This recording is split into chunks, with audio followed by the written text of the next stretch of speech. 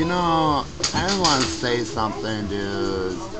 Like, I already saw this shit happen before it even happens, dude. Like, pretty much anything that's gonna happen has happened already. Allah basically told me himself that the Illuminati would be in the picture. And long story short, like, this journey I'm going on, like, everything that Allah has told me is basically coming true.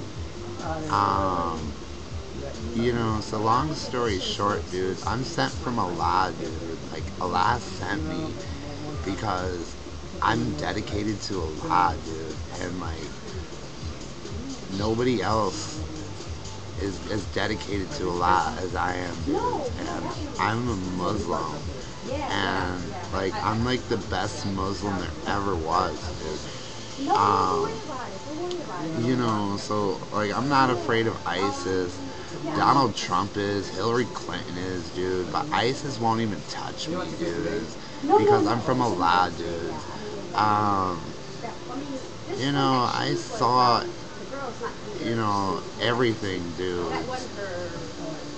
I mean, long story short, people, a lot of shit happened to me over the summertime, and,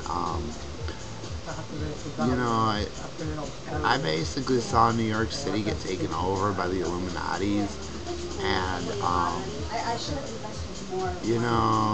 it's fucked up because, like I said, everything that's gonna happen, I already know what's gonna happen, dudes, and, like, I guess that gives me an upper hand over my opponents, because, like, I can see into the future, and they can't. So, like, fuck you guys, dude. Shady, because I got the upper hand, dude. So, long story short, dude, I guess this is where I prophesize myself, dude. I'm a prophet from Allah. And you guys don't have to like me, and I don't have to like you people either, dude. Allah picked me. I mean, he picked me, dude, so, like, I understand. And people that I go up to and I talk to, they're like, wow, dude, you're extremely smart and everything like that, dude. And long story short, I used to be a Christian for one time in my life, and, like, I'm just gonna give you guys long story short what happened. I had love in my life, and the love of my life basically walked out of my life and left me completely alone in New York.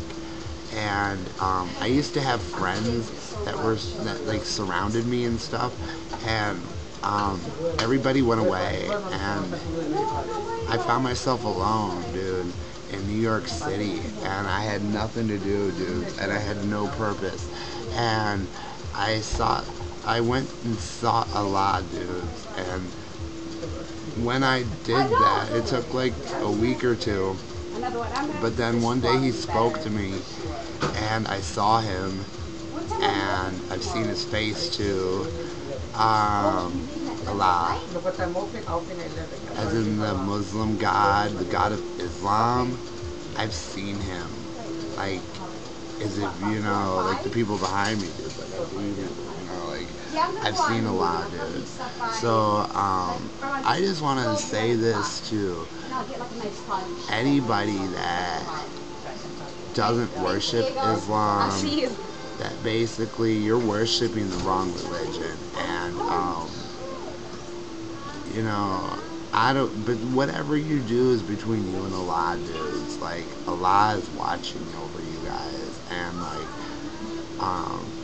you can either piss him off, or you can, like, worship him and, like, make him happy. But long story short, dude, I said I was just wandering New York City like a lost soul, and basically I was a lost soul, and Allah called on me and said, you know what, Terry, I want you to work for me, and I want you to serve me and dedicate your life to me, and in return, I'm going to take care of you, and you're going to be this world leader, and because you were nice, basically, like, I was nice, and everybody was mean, and everybody kept taking and taking and taking, and I kept giving, and, like, So long story short, dudes, like, I'm sent from Allah, dudes. You know, you're not gonna cut my fucking head off. You're not gonna do anything, because if you do, Allah's gonna fuck with you so hard, people. And you can, like, put yourself in Allah's shoes if you want to, but long story short, you'll actually never be in his shoes, because he's God and you're not. So, like, fuck you, people.